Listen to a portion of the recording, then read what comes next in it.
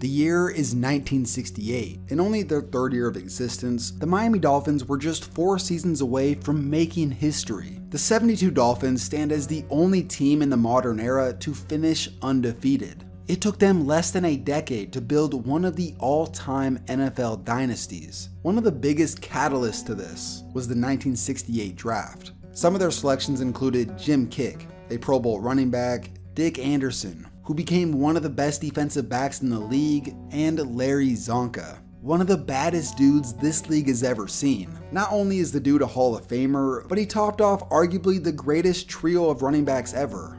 But none of these dudes are who we're going to talk about in this video. Later in that same draft, the Dolphins selected the fastest man in the entire world at the time, Jim Hines. With no football experience in college, they picked him for one reason: pure potential. You simply can't teach speed. Along with that, you can't find better prices for tickets than by using the app SeatGeek. SeatGeek brings tickets from all across the web into one area, making buying simple. They got concerts, comedy shows, and pretty much any sporting event. These deals are on a rating scale from 1 to 100, so you know you're getting a good deal. And if you haven't done it yet, use my promo code KTO for $20 off your first purchase. Lastly, big shout out to SeatGeek for sponsoring this video.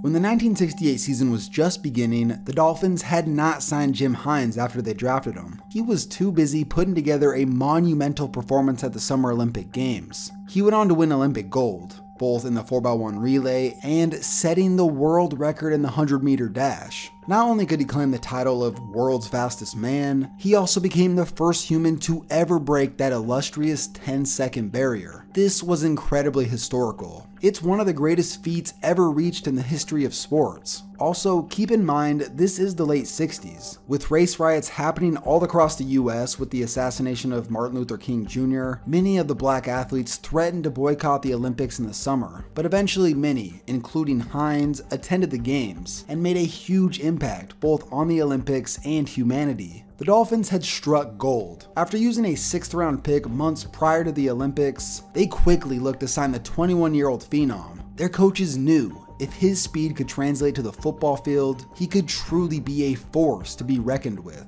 Bob Hayes did it with the Cowboys. After winning gold at the '64 Olympics, he went on to have a Hall of Fame career. But here's the difference between the two. Bob Hayes had football experience in the past. Hines did not. To put it simply, things didn't go well between Hines and the Dolphins. He gained the locker room nickname Oops after his apparent lack of football skills. In 1969, he appeared in 4 games. He actually did receive a bit of playing time. He ended up making 2 catches for 27 yards, returned a single punt, and carried the ball only once. And just like that, the Dolphins got rid of him. The Chiefs felt like taking a chance on him after that, and they picked him up. But after spending a year with them, he managed to only appear in 1 game before being released. And that's where his career in the National Football League ended. I can't find much about what people said about his time in the NFL. All I know is he apparently had no hands, and was rated as one of the worst players to ever play in the NFL. There's not much else about it. I can't even find a picture of him in a uniform. All I know is that he wore number 99 when he arrived to Miami. This may have been an early PR move for the Dolphins organization to help promote their young team and sell tickets. It's something that NFL teams did contemplate in recent years with Usain Bolt. This is something that Bolt never thought about, but at the ripe age of 30, maybe there was a chance this could happen. Former Super Bowl winning head coach Tony Dungy came out and said at the time, Bolt would scare a lot of opposing defenses, but ultimately, he said no. But for the same reasons that Hines didn't make it, you could probably make the same case for Usain Bolt. Without getting into a ton of detail about sprinting, track dudes are more straight line runners, whereas NFL athletes rely more on lateral movement and quick bursts of speed. But this does bring up an interesting scenario that took place over a decade ago. Justin Gatlin is an American sprinter who had the spotlight in track before Usain Bolt. In the 100 meter, he won gold at the 2004 Olympics. But after the 2004 games, Gatlin received a ban from track due to testing positive for testosterone. So immediately, he started looking for other options. That's when the Houston Texans worked him out, to possibly see if he could play in the NFL. He eventually received tryouts from the Saints and Buccaneers, where he ended up earning a spot in Tampa Bay's minicamp. This was a very eye-opening experience for Gatlin.